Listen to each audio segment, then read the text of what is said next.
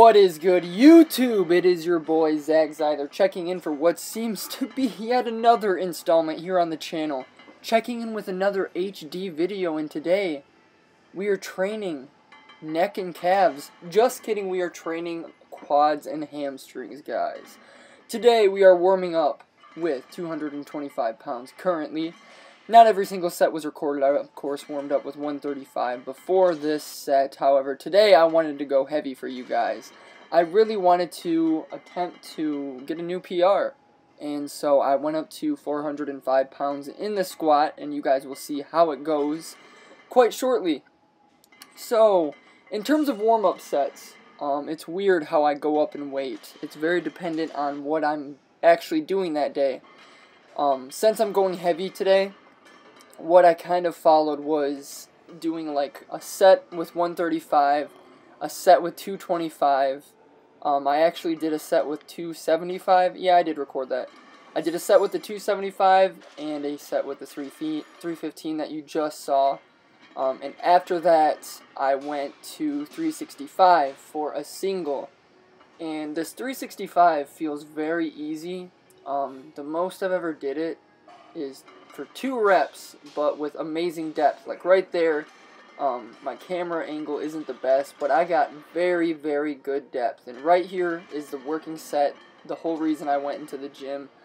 And I had a long time of like getting myself mentally into it before going into this set. You can see how hard I'm breathing and everything, but this is 405 pounds, and watch the depth right here. I went so fucking deep, and I was pushing so damn hard, and I really thought I had that set. I really should have made breathing more of a priority. You could see how red my face got because I was trying to hold my breath. Just something, you know, I do at times. You know, breathing isn't something I can always think about, and I don't know, you guys. I really think that I have that 405 pounds in me. It may be another couple of weeks before I get it. I think that was a solid attempt, and I actually was going to try it again afterwards. I ended up loading 405 on the bar yet again, and I thought to myself, you know what, I might just kill myself if I attempt this again, because my eyeballs almost popped out of their sockets on that first attempt. So I feel as though it was a good choice to just do that 135 for a cool down type of a set before going into the hack squat. And with the hack squat right now, I'm really trying to focus on bringing in not only my quads, but my hamstrings and glutes as a whole, everything working together. And so I am going much deeper than what I normally go in this exercise. There are times where I have less of a range of motion in order to really focus on like the quad dominance and to really thrash the shit out of my quads. But on this day, I wanted to bring everything into play. And so I was basically touching the machine to the bottom of the movement. You can actually see I am slamming it a couple of times every so often if I go too deep, but that wasn't intentional. I just wanted to focus on getting that amazing ass to grass depth. And on that 405, I really should have changed up the camera angle. I really feel as though I could have, quite honestly, like dipped my balls in a cup. If I had a cup of water underneath me squatting that 405, I went deep enough to where my balls almost hit the floor, you guys, to give you enough information and whatnot. So 315 or whatever this is on the hack squat.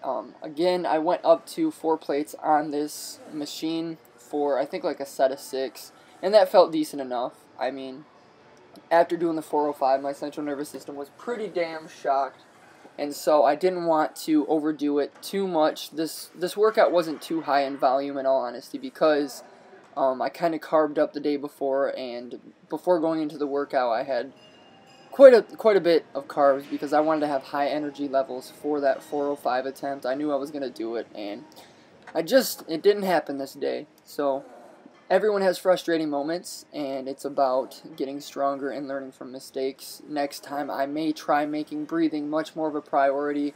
I feel as though my foot placement was good. My bar speed looked pretty damn decent. Like I just hit that sticking point, and I thought I was going to break through it. I honestly, during the set, I can remember thinking, holy shit, I'm about to get this right now. But then I kind of dropped downward, so I ended up queefing, guys. And here we are doing some walking lunges. I did like 3 rounds of this in total. Something that I've been implementing again as of late, and this is a far distance with the 55-pound dumbbells. This hurts like a bitch, and my ass cheeks are always so sore the next day. And you know, I really think it's that not only are these lunges good for like quad development, but they're good for glute and hamstring development as well. It's just a matter of putting the stress where you want it to be. If you take longer strides, then the stress will be more on your glutes and your hamstrings.